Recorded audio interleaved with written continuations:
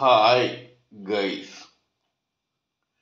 how are you all today morning? Good morning. Today is 26th December 2023. My name is TSV Raghavan and I live in Chennai, Tamil Nadu, India. This is my spiritual vlog on YouTube. Hardan, Hardan, Hardan, Haribol, TRSV, Nectar, NECTAR, Nectar. In this particular vlog, in all my previous videos, we have been trying to discuss and analyze about topics of which we learned or gleaned from the study of spiritual books, scriptures, contemplation on the material universe, and meditation on the spiritual universe. This particular video in this vlog is no exception to that rule. In fact, it is a mere continuation of all that we have been doing in all my previous videos. Kindly subscribe to this vlog and press the bell icon so that I may keep reminding you of all my previous, present, and future videos. So let us continue with the topic of discussion for today's video. In the past videos, we have been trying to discuss, understand, and analyze in detail a particular term that plays a perennial role in the psyche and life of every human living entity, whether male or female. This particular term is known as mind. By now, we know that mind is not visible to the naked eye of the gross body of any human living entity, whether male or female, in this lifetime in the society. Mind is a subtle force that is very much present in the four layers of material body of every human living entity. The gross form of mind is that mass of tissue called brain, which is safely embedded in the cranium of the gross body of every human living entity, whether male or female. It must be acknowledged that this particular brain is present in every other non-human living entity, especially the worms, insects, animals, beasts, amphibians, reptiles, birds, etc., but in a varying degree. It may also be present in full grown trees or plants, but one is not aware of this. The only thing we remember is that the brain of these living entities is not as developed as that of a human living entity. Moreover, the human psyche is the only species which has what is known as instinct or sixth sense as far as we know.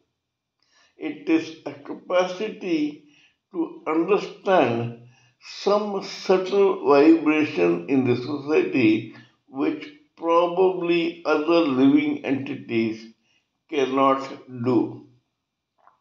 Anyway, this mind is the link between the three layers of subtle body and the fourth layer of gross body of every living entity, whether male or female.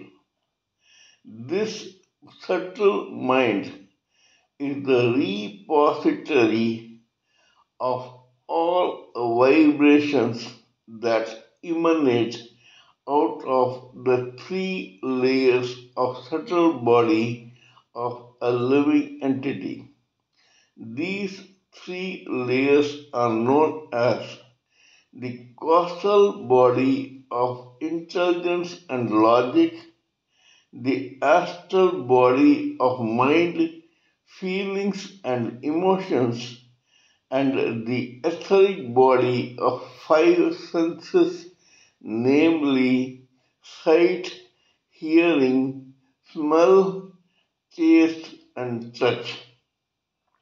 When these vibrations emanate out of these three subtle bodies and they get deposited in the subtle mind, this mind further, after some processing, transmits some of these vibrations to the brain of the gross body of that living entity.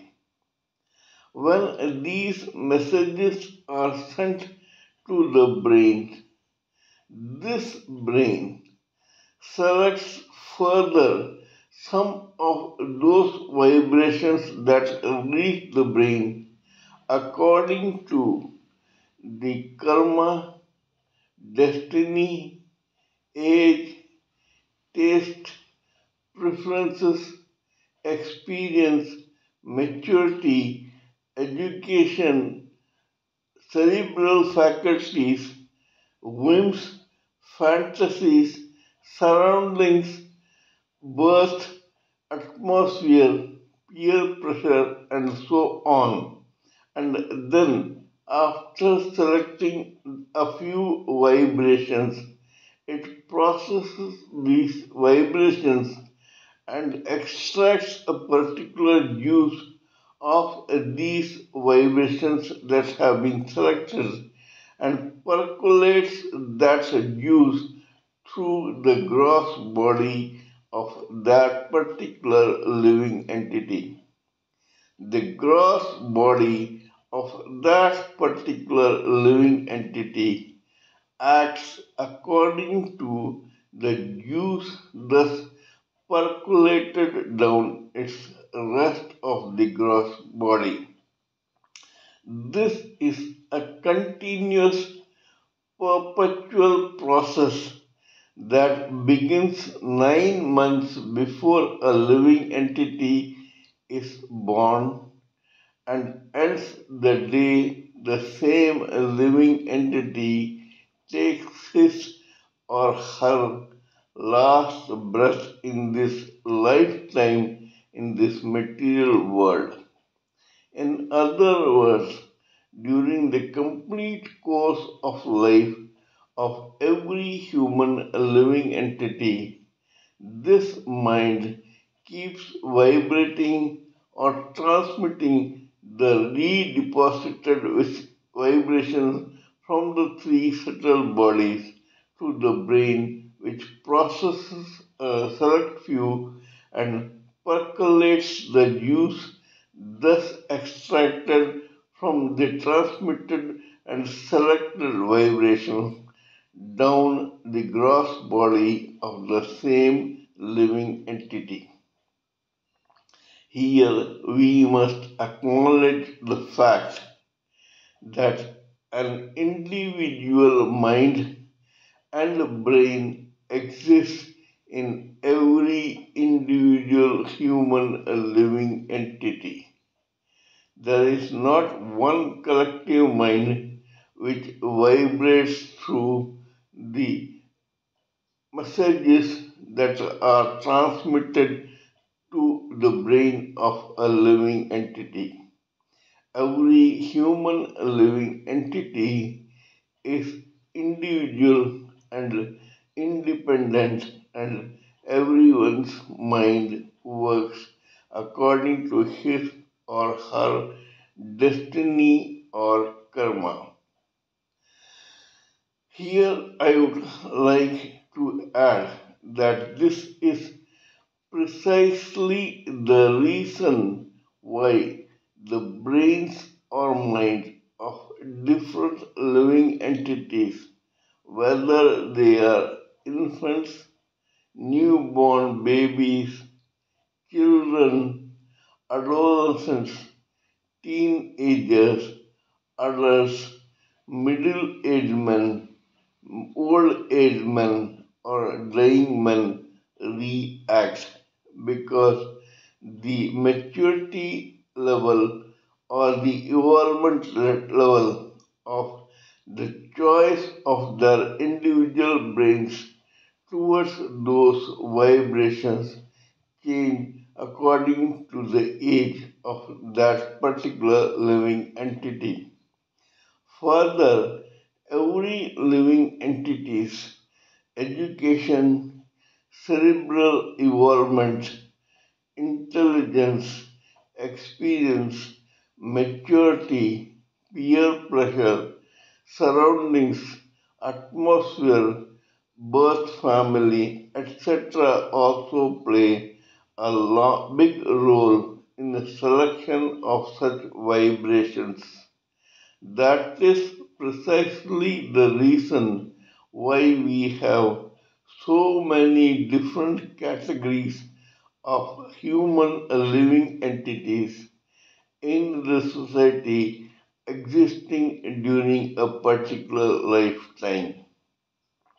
There are daily wages, unskilled laborers, artisans, talented artisans, carpenters, blacksmiths, goldsmiths, teachers, lecturers, professors, writers, intellectuals, scientists, discoverers, sages, monks, rishis, maharishis, godmen, evangelist preachers, boxers, athletes, sportsmen, musicians, etc. Every one of us coexists in the society during a lifetime in this material world.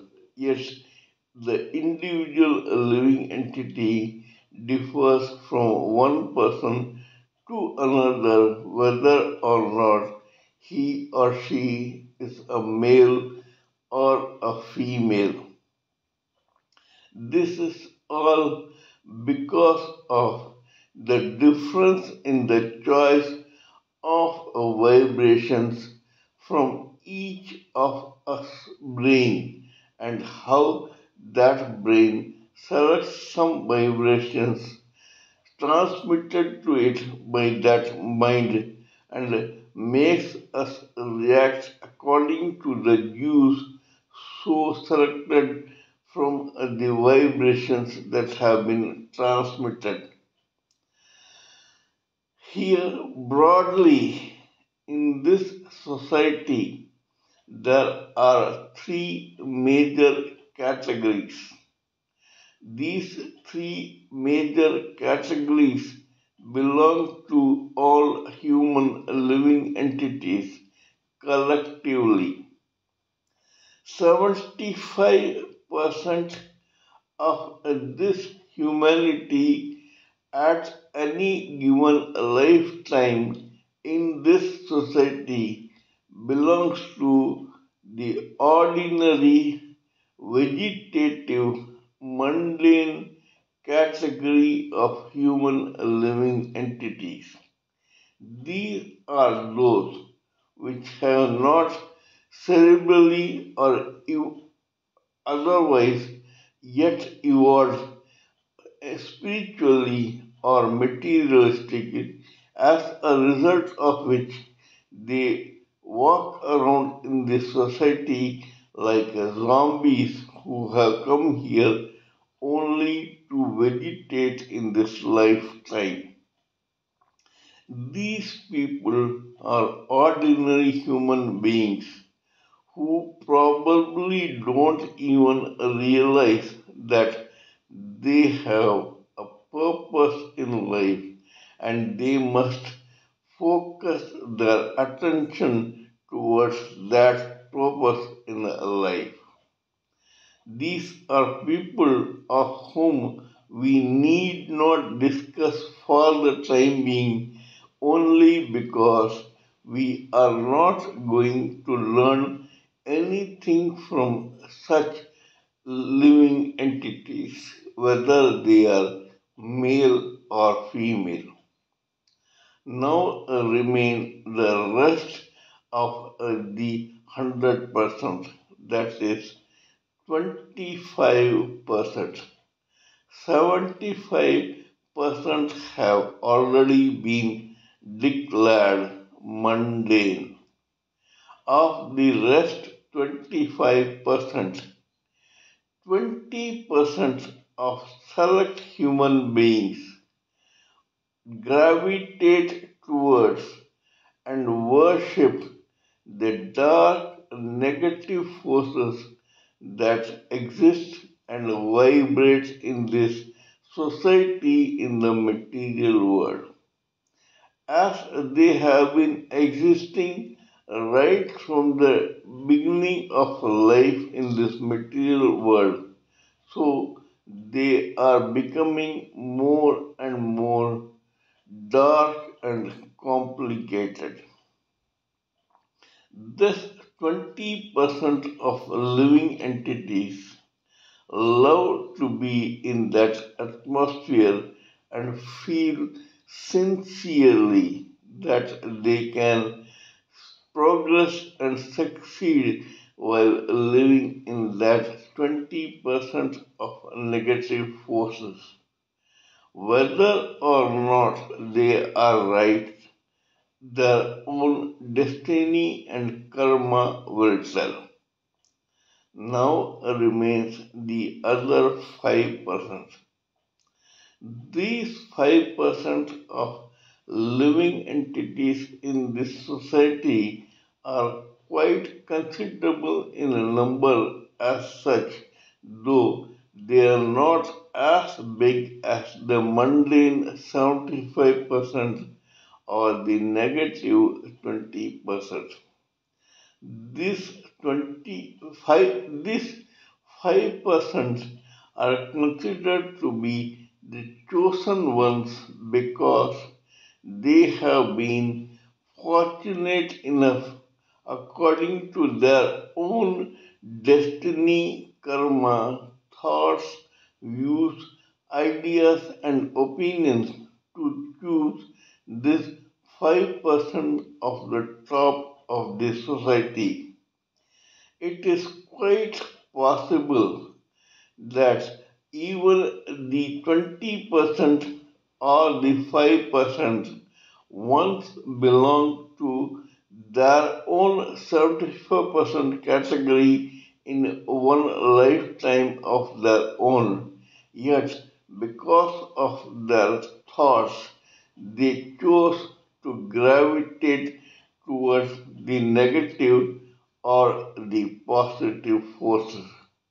Yes, circumstances also decide on which side one living entity has to gravitate. There is one Tamil song in which it is mentioned that every infant is totally innocent and equal to one another. Yet, circumstances and upbringing decide on whether that particular infant or baby will remain mundane, gravitate towards the negative forces, or choose the 5% category. However, here I would hasten to add that even the choice of remaining mundane, negative, or positive is dependent on the prarabdha karma of that particular infant or baby or that living entity, whether male or female. It is their past karma and destiny which has been chosen as a slice for a present lifetime that decides on the ultimate future of that living entity in a particular birth. We may, in the outset, think that it is the circumstances made that decided on the destiny of that living entity, but the fact remains that even those circumstances were created 9 months before that particular living entity, whether male or female, was even born. This is because the slice of Sanchit karma called Prarabdha karma that is going to become the foundation for the next birth was chosen even before that living entity was even born. It is only because of that this living entity chooses his or her womb, family, surroundings, background, etc. to be born in, and thus he or she lays a foundation for his or her next birth and lifetime in a particular birth in this endless cycle of birth and death of every living entity. Gautam Buddha has openly stated that he has still active memories of his previous births as anaconda, beasts, elephants, thieves, robbers, etc., while he was ultimately hailed as Gautam Buddha. That shows that Gautama the Buddha's thoughts and ideas, even during his past births and the surroundings of those past births, were so holy and noble that ultimately his own prarabdha karma guided him to be born in the 5% category. This happens to every human living entity, whether male or female. we have been trying to discuss several case histories to vouch for this particular theory or idea of mine. In that process, we are talking about case histories from the dark forces which are negative in nature. In my yesterday's video, we began talking about the mind of some of those who were born in this dark 20% category. We talked about Hermann Goering, the right hand man of Adolf Hitler, the dictator of Germany, who was the main architect of the Second World War. We also began talking about Hitler and we learned about how he was born in the household of one Aloy Schicklgruber, who was the son or illegitimate son of a wealthy Jewish father and his own German maid servant. Aloy's mother was German and father was that wealthy Jewish person. Adolf Hitler was born as this Aloy's son, and the moment he came to know about his true credentials as a living entity in that particular birth, he began having a deep seated hatred for the Jewish community only because he sincerely believed that his illegitimate wealthy Jewish father gave his surname to his illegitimate son Aloy, that is Adolf's father, but he refused to make him a part of his own household. This Hitler considered to be a gross injustice. Further, he moved away from this father and gravitated towards his own German mother. Aloy, the half Jewish, half German, had married one complete German woman. The surname of that woman was Heydler.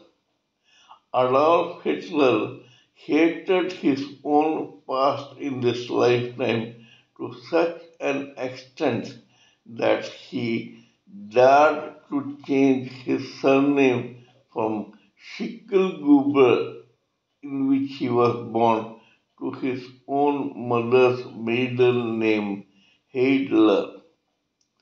Heydler later became Hitler, so Adolf Schicklgruber became Adolf Hitler in later days. His seeds of hatred were sown at the time when he was born in that family of his against Jews. But this hatred was further aggravated when he found that the Jews were academically and cerebrally superior to him in Austria and Vienna, and he felt that this was also a gross injustice in the society where he felt that thanks to a conspiracy against the Germans, the Jews were preferred to succeed in this society. This was further aggravated when he became a painter of windows of various wealthy households, and when he peeped through the windows, he found that most of those wealthy, affluent households belonged to Jews. This hatred of Hitler was shared by equally disillusioned and disgruntled youth of Austria at that time. It is in this team of disgruntled youth that Hitler became part of and began earning his living as a household painter and window cleaner. We shall continue this topic in my next video. This is all I wish to talk about in this particular video. Kindly let me know what you think of my talk on this particular subject.